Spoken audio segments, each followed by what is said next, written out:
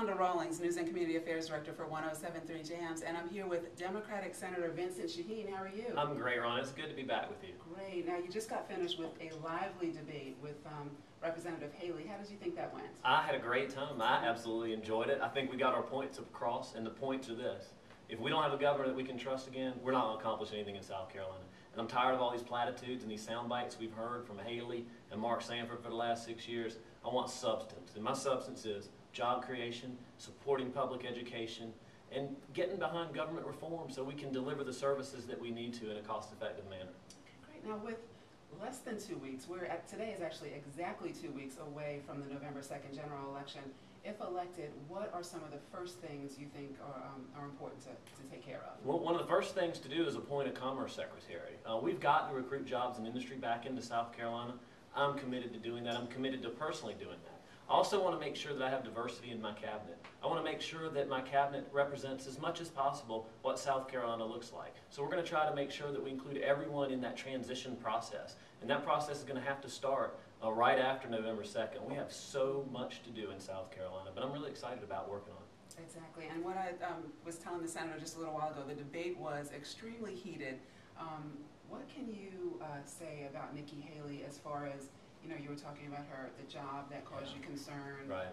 Well, she likes to pretend that she's this transparent candidate who's fighting against the establishment and status quo, but the truth is that she and Mark Sanford have been tied to the hip, that she actually got a job working for a company called Wilbur Smith, making $40,000 a year, and didn't disclose it to anybody, and nobody still knows what she was doing. She also was working at a job at a public hospital, got pushed out because she wasn't showing up for work, and then hired a lawyer to force them to pay her a settlement. She won't disclose her emails off her public computer. It turns out she interfered in an investigation that her family had going about their company. There are just so many questions, and I don't think this state can afford that for another 4 years. We've been through too much scandal.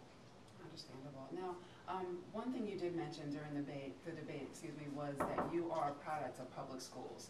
What can you do, because our nation and South Carolina schools are really suffering as far as funding is concerned? What do you think is one of the first things you can do about that? Well, first of all, we have to have an advocate for public schools back in the governor's office. I am the only candidate of the two major parties who graduated from public school. My commitment is to public schools. I think it's going to be a tough year, and I don't like to pretend to anybody that everything's going to be okay. It's going to be hard.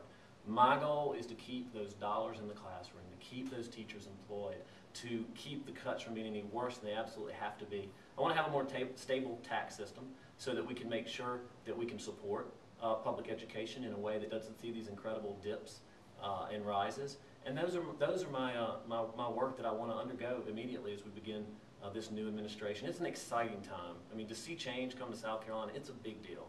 It is. It's an exciting time, and it was an exciting debate. Thank you so much for your time. Thank you, Rhonda. I enjoyed it as always. Thank you. This is Rhonda Rawlings for 107.3 JAMS.